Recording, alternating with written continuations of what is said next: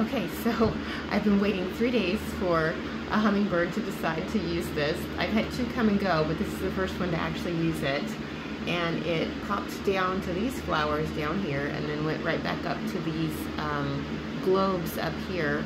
They are glass globes with a hole drilled in them with a rubber flower around the holes. So I scrubbed the holes to make sure there were no glass fragments, and I rinsed it out. And then they go on this chain with this really pretty stained glass. But I have found that, as you can see, it's kind of waving in the wind, and depending on how much wind there is depends on how much it waves.